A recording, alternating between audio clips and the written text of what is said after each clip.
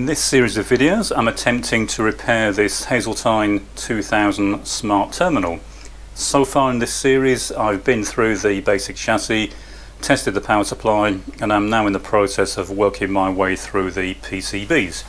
So far we've looked at the clock generator, the phase generator, the basic divider, and then we looked at the vertical and decoder clock generator circuits. What we're going to look at in this video is the A8 board, and this generates the horizontal drive signals, and there are quite a few of them. It's not just the horizontal drive for the monitor itself. We've also got other signals that are used for synchronizing the overall data flow within the system, and we'll come back to those signals later in later videos and explain what each one's for. I'm also hoping in this video that my methodology here will become clearer as to why I'm starting with this particular set of circuits. And if we look at the overall system block diagram, so this is the entire system, the bit we're looking at so far is just this block in the bottom left hand corner, which is effectively this. So as you can see, it's quite a complex system, so we have to figure out where to start, and that's what we've been looking at so far. In the previous video I had reverse engineered the B13 card, and that's the one that effectively generates the main signals for the decoding and the overall system operation. And it's a 60 Hz terminal, so all the divide ratios are based around providing 60 Hz refresh for the monitor. So looking back at the A8 card, which is the one I've now got plugged into the risers, what this should provide is a series of they're basically horizontal drive signals, but they include the shift registers for shifting data out into the main data stream for the CRT display. So we'll see if these are running. We'll also check to make sure we're getting the horizontal sync and drive signal out of this card, which is where it's derived from, and then we'll see if those signals are making it through to the CRT connector. So I'll get this powered up as usual. I've done the static checks, made sure there are no shorts on the board, so I'll power this up.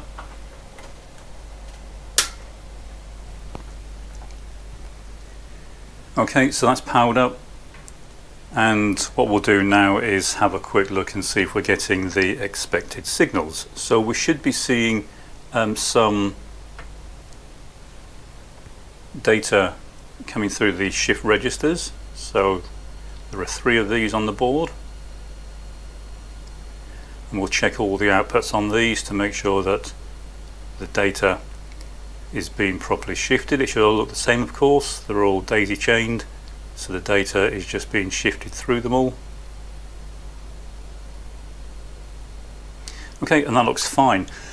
I have off camera buzzed out the connection through to the CRT connector, the display connector, and traced it back to this board. This is for the horizontal output, and that is on this particular pin, so this should give us the horizontal drive, and it should be around 16 kilohertz, and it is 15.74, so that is looking quite promising. That's giving us the proper expected output.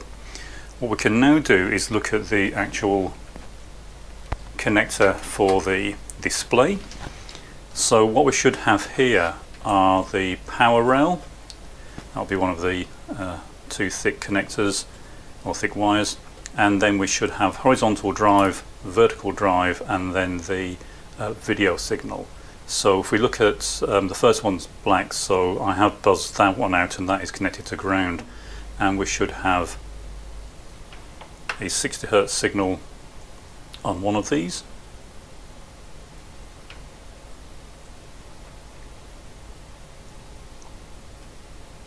And that is indeed 60 Hz, and then we should have this one, our 16 kilohertz. That's what's coming from this board. and then the other one currently isn't really connected to anything. That's the video drive to the monitor. So the reason I'm going through the boards in this order is hopefully now going to become apparent. If we go back to the system block diagram, notice down here we're getting timing, horizontal and vertical drive coming from this block, which are the cards that we've so far fitted, and these go directly through to the monitor. So what we should be able to do now is plug in the monitor, and we should be able to get a raster on the monitor because we already have the required horizontal and vertical drive signals. We won't get any contrasts, we won't get any characters or anything displayed. We haven't got nearly far enough to do that yet, but we should still be able to see the monitor coming to life and starting to produce a raster. So I'll get the bench cleared off, we'll get the monitor on the bench, and I'll plug this card all the way in. It seems to be working, so I'll get that plugged in. I'll recheck the signal to make sure we have no backplane issues, and then I'll get this cleared off and get the monitor. As you can see, I have the monitor dismantled. I took it apart. It was absolutely filthy. It was caked in thick black dust and goo and all sorts, the usual sort of stuff you get built up over the years. And it's worth removing this because it can cause arcing or problems with the tube if you leave it on. We're getting a bit of flaking off. These magnets here are to give a more linear display, and it's important that you don't remove these, and also these are fairly loose, so I'm going to put a bit of silicone on these just to make sure they don't drop off. Also, I'm being fairly careful not to move the centering magnets. That's these two ears up here. I may need to adjust it anyway, but they're used to center and properly align the display on the face of the tube. The rest of it looks fine, and the board, I don't know if it works yet. We'll test that next. What I'll do now is get this reassembled. There is a lot of screen burn, unfortunately, on this tube. I don't know how clearly this will come across, but there's a lot of screen burn. This is upside down at the moment, so it may look fairly bad when we get it powered up, but it is the tube that came with the terminal, so it's the one I'm going to be using, at least for now. If I get it working, I may look into replacing the tube, but for now I just want to see if this one works, see if the interface works, and deal with any failures that may be in that drive circuit. Assuming this all works, then what we can do is hook it up to the signal generators, do the usual test to make sure that the tube and interface works.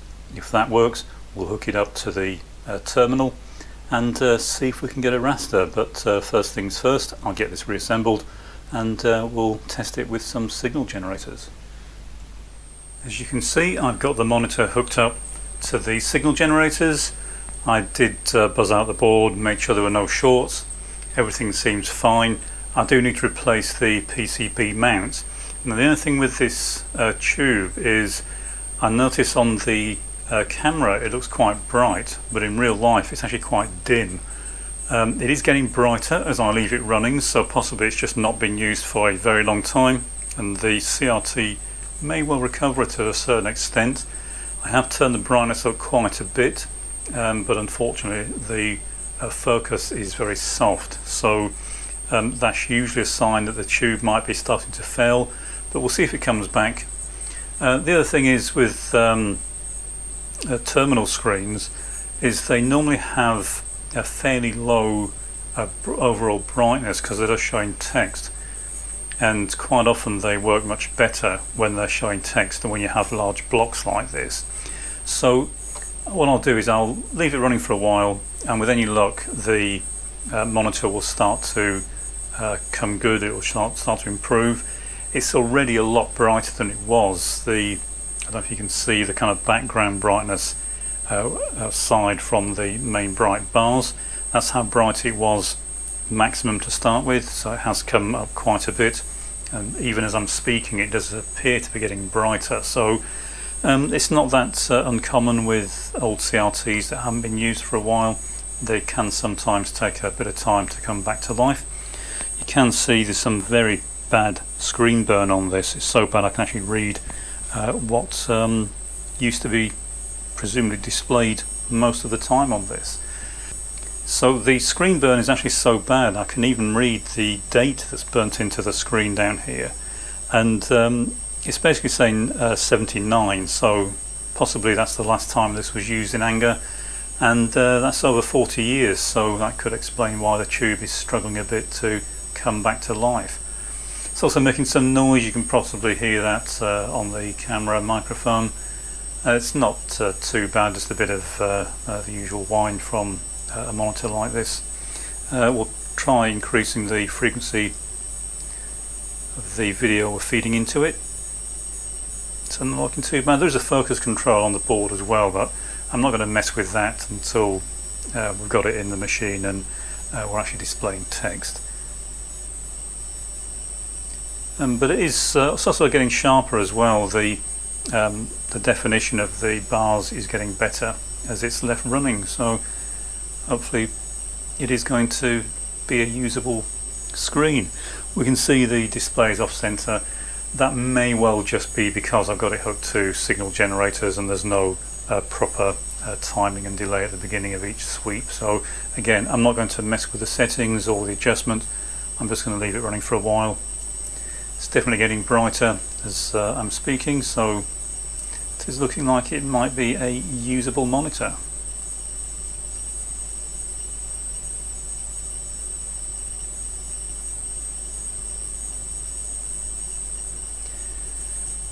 Okay, so that's it for this video. In the next video we'll hook this up to the terminal and see if the horizontal and vertical drive signals coming from the boards we've put in already are working as they should.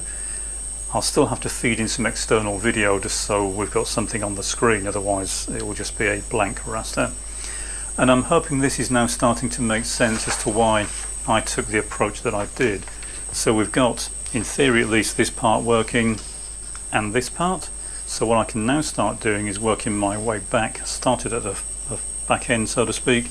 I can now start working at the front end, and we can start putting the video logic and character generator boards in, testing those, and then working our way back through memory, cursor control, and hopefully as we go through all this and add the boards, we'll start bringing the overall terminal back to life, and we'll deal with any faults as and when we encounter them. It's been running for about an hour now, and the brightness has really come up. I've had to turn the brightness down, it was getting too bright, and the focus has also improved. It's getting much sharper. I can see the individual horizontal lines now, whereas before it was just a kind of blurred mess. So I'll leave it running for a while longer, and as I say in the next video, we'll try hooking it up to the terminal and see if it can be driven directly from there.